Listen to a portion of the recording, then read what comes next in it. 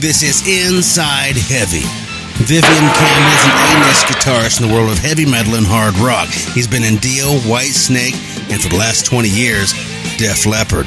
Vivian is called into Inside Heavy to talk about a new project he has worked on entitled Rock the Cradle. He's also going to tell us all about the new Def Leppard live album coming out on Frontiers Records next month, and we're going to talk a little bit about Dio. So stay where you're at. Guitar great Vivian Campbell joins us when we return.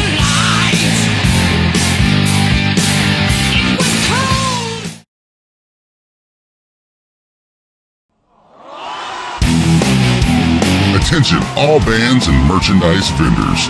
Get international exposure for your bands or merchandise at InsideHeavy.com. Hungry music fans. Inside Heavy is one of the fastest growing metal news sites on the planet. The world is crawling all over Inside Heavy, and now for as low as $10 a month, they can see your band. So what are you waiting for? Go to InsideHeavy.com and start your ad campaign today. We've got the traffic. We'll put their eyes on you.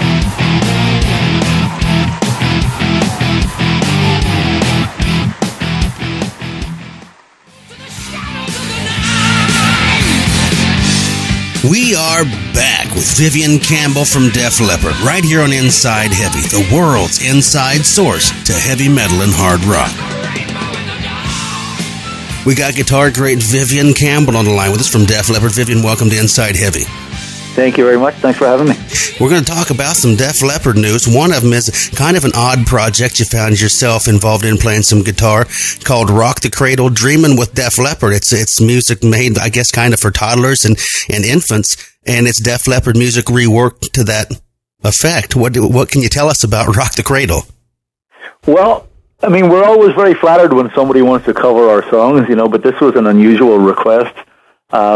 Now, it came to me via a friend of mine, Tor Himes, who's a producer of the project, and I've known Tor for many years because his daughter and my daughter went to kindergarten together, and Tor actually produced my blues record that I put out about 6 years ago. So Tor called me at home and said, "Hey, I'm doing this Def Leppard lullaby record," and he said, "Would you be interested in playing some for me?" So as a friend, I mean, that was my involvement. So I said, sure. I went round to his studio, and that was the first time I heard the tracks. And they are very, very different, which you would expect and you would hope. I mean, if you try and put your kid to sleep to Def Leppard music, you're going to have a hard time because, we are not exactly subtle.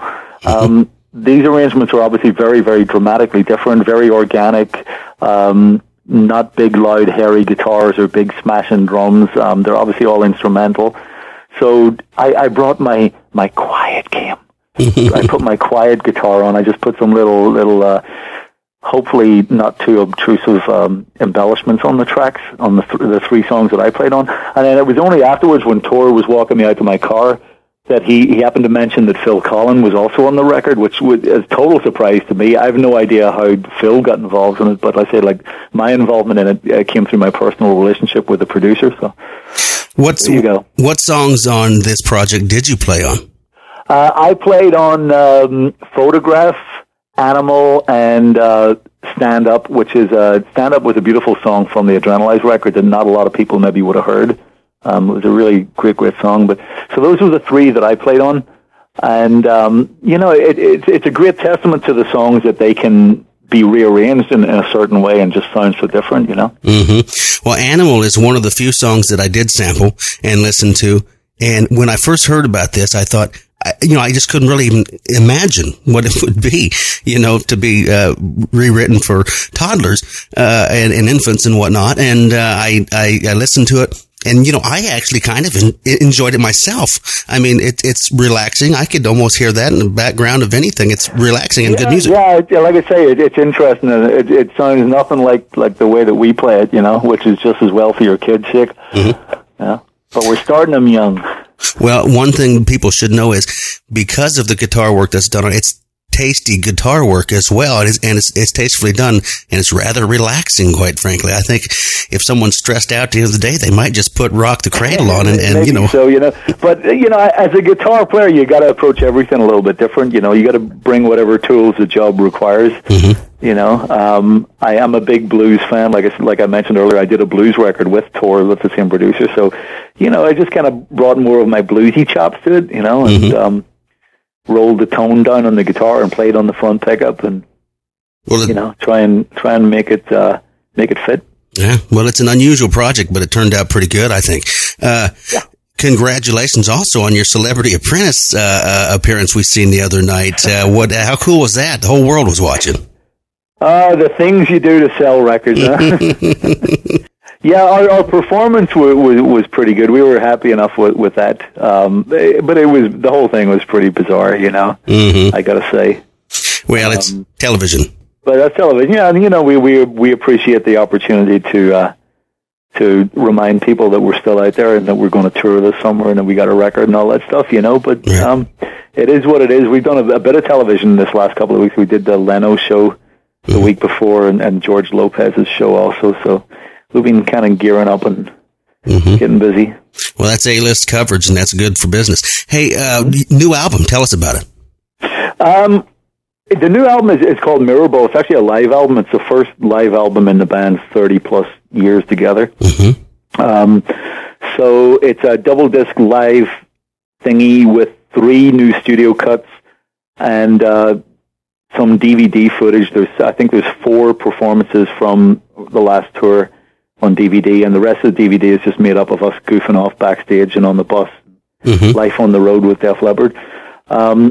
So that was that. It's taken us, like I say, a long, long time to do a live record, but finally we got around to it. So it's probably just as well we waited, because I really think that the band is playing better than ever these last few years, and and you would think so, after 30 years that we'd have it down, but we're a pretty well-oiled machine, so it was about time we captured it. Where was it recorded? Because Frontiers Records is the label, and they put out, Whitesnake just put one out called Live at Donington. Where was yours recorded? Well, the beauty of it wasn't recorded at any one specific place. I mean, part of the problem in the past with doing live recordings was they were very expensive and very cumbersome. You had to have a mobile truck, and you can only record, because of the expense of it, you could only do it over maybe 1 or 2 shows. So, and then that creates a lot of performance anxiety, because you're going on stage thinking, okay, we're recording this live tonight, better not screw up, this better be good. With the technology being cheap and cheerful like it is now, we just decided to record every single show. So we recorded this over the course of not 1 but 2 American tours, and we just roll every night. And so consequently, we didn't even remember we're being recorded, so there was none of that performance anxiety. And it also allowed us to cherry pick the best performances. So, like, if we remembered that Photograph was great in Kansas City, Missouri, then that's the performance we took, and then we took Love Bites from Dallas or wherever, I mean, wherever the best recording was the ones we took. How many years have you been in Def Leppard now? It's been close to 20. In Def Leppard? In Def Leppard, yeah. I am the Ronnie Wood of Def Leppard, going on 20 years. Wow, time flies. I've lost track of time. You began at a very young age with Dio. Yeah. Well, how great of an experience was that right out of starting it? How young was you? I was 19 when I auditioned for Dio, and I was 20 by the time we went on the road with the first album. And it was pretty weird, because Ronnie was so much older than me, and it was really like being in a band with your dad. Right. Or kind of like in my case with Ronnie, it was more like being in a band with your stepdad, because we really had a very strained relationship. I mean, we didn't have a lot in common other than the music. Right. In fact, I think we had nothing in common other than the music. And I'm sure it was as awkward for him as it was for me. But, musically it was great. I mean, the first incarnation of the Dio band was hands down the best.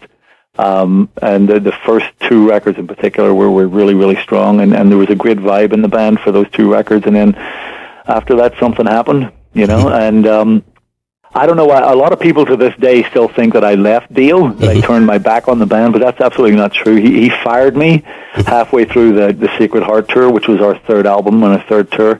And, I never wanted to leave the band, but obviously Ronnie had a different idea, and I actually never spoke to him since then. So, it had been 25 years or something since I had last seen him or spoken. Then later on, you went to Whitesnake, and I seen you actually perform with Whitesnake. What a lineup that was! And then now with Def Leppard, you've had a great career. Are you going to get the chance, I guess I should say, to perform in any of the Ronnie James Dio memorial type albums that are coming out? No, and I'm not so sure I want to. Yeah. Not that I've been asked, but I mean, even if I wanted to, I mean, I'm certainly not available to. I'm about to go on a major tour with Def Leppard. I've also been playing with Thin Lizzy this year. When I'm not playing with Leppard, I'm playing with Lizzy. So it's a pretty busy schedule. And as far as doing a Dio kind of thing, I mean, I would only be interested in playing with the original guys. Right. Vinny Appice on drums and Jimmy Bain on bass, Claude Schnell on keyboards. And then I can't imagine who would sing it, but it need to be a hell of a singer, because I mean, Ronnie was definitely the best of the genre. I can't imagine there's too many guys can sing like that. Absolutely. Thanks so much for taking time out for us here at Inside Heaven. Tell us about this unusual but very good project, Rock the Cradle, and the new live album with Def Leppard. Anything from the studio coming anytime soon? Yeah, actually, we already have a couple of songs in the works for a new studio album from Leppard, and we're definitely hoping to get that out by 2012 and to continue touring next summer as well as this stuff. Okay. That's our plan. Fantastic. Well, onward and upward. Good luck, and be careful on the road, and have a safe flight tomorrow. Thank you, Evan. Cheers. Make sure you watch the stores for Rock the Cradle, Dreamin' with Def Leppard. Def Leppard music reworked for your children. It sounds fantastic. And especially watch for the live Def Leppard album coming out on Frontiers Records this summer. You can get a great deal on it at HeavyMetalFreak.com. My thanks to guitar great Vivian Campbell for taking time out for us here at Inside Heavy, and to all of you listening. Until next time, God bless. Take care.